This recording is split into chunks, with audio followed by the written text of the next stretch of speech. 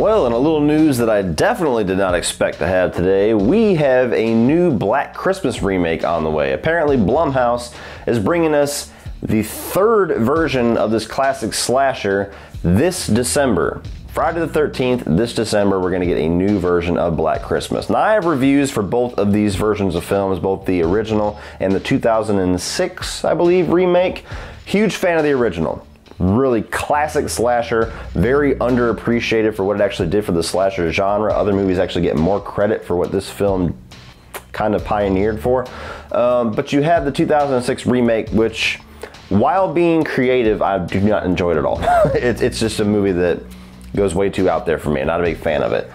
What do I think about a third remake? Well, at first when I read this, I kind of was like, that could be cool. They cast Imogen Poots, who we've seen, God, what a name.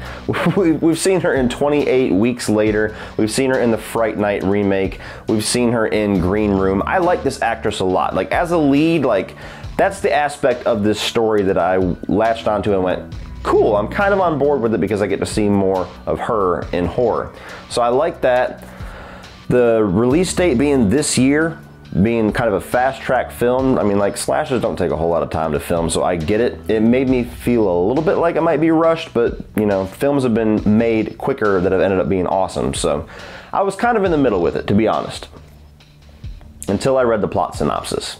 And this is where now I don't really care about this remake, care about seeing it at all, and it seems like it's kind of doomed already. It could end up being awesome, but the plot synopsis basically is that it's in a college, there's a killer running around killing girls one by one, and it literally says this in like the press release synopsis, this generation of college girls aren't taking it and they're going to fight back against the killer.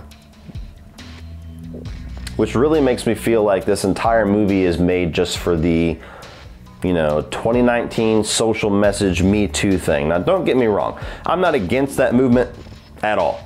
I don't have any issues with female empowerment. My issue is that in slashers throughout history, especially in the 80s, those movies were already about female empowerment, and they didn't have to lead the charge by telling you and beating you over the head with it. Think about just the concept of Final Girl. You have a killer like Jason, a killer like Michael, a killer like Freddy that pretty much always get taken out by a female, a strong female character. That right there is classic female empowerment. That's why that whole term Final Girl exists. And that's one of those tropes about 80s slashers and slashers throughout history that we love. The fact that they're like leading the charge with this by telling you that just feels like they're going about it the complete wrong way to me. And I could be wrong, and it could end up being awesome. It could be a really nice twist on the original film, but just, it kind of confused me about why you would tell us that. Like, well, no shit, there's a girl in it that's probably going to prevail over the killer at some point. That's female empowerment in and of itself. You don't have to tell me that. You don't have to market it like that. You don't have to pitch it to all of us fans like that.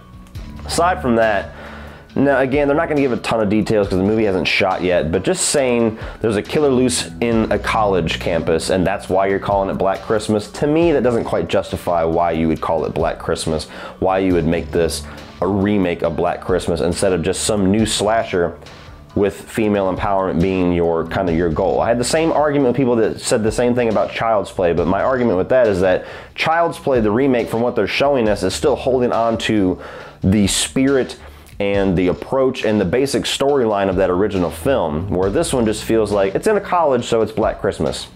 I don't know how I feel about that. So not a whole lot else to discuss with this until we have a movie shot and a trailer to kind of go off of, but just that plot synopsis and the fact that it doesn't seem like they're really meriting a third remake of this film, where, I'm sorry, between the original film and between that wild-ass remake going completely opposite different directions, there's not a whole lot in the middle left to do with this concept. They're not really selling me on the fact that we need a third Black Christmas remake. So those are my thoughts, guys. What do you think? Are you a fan of the original? Are you a fan of the remake? Which one do you prefer? Do you think we actually need a remake to Black Christmas? Do you agree with me? Or do you actually think this is a good approach to have to a slasher movie, kind of going full force with the female empowerment thing? Or does that kind of feel like, duh, why are you telling us that? That's what slashers are about. You don't have to market it that way. Anyway, What are your thoughts on this Black Christmas remake? Are you looking forward to it? Do you think Blumhouse is going to do a good job with it, or do you think this is going to get swept under the rug with the dozens of others of remakes that we don't want to talk about anymore, including the 2006 remake? Lindsay. What do you guys think? Let me know down below. Like and share this video. Hit that subscribe button, please. If you want to check out some social media links down below, you got Facebook, Instagram, Twitter. You have Spreadshirt and Teespring. Teespring is actually on my YouTube video right now. If you scroll down, you will see Teespring links, which is all of my merchandise, my Cody Leach t-shirts, there's pillows, there's socks, there's decal stickers, all kinds of really cool stuff. I just signed up with Teespring. I want to see if this is more user-friendly for you guys, so let me know down below if you've used the Teespring function down below, this little shelf that I have down here, and if you purchase any of my shirts, let me know and send me like an Instagram post or something like that. It's always cool to see. So thank you guys so much. Check that out. Check out my Patreon page, a great way to give back to this channel and help this channel grow, get cool exclusive content for your eyes only.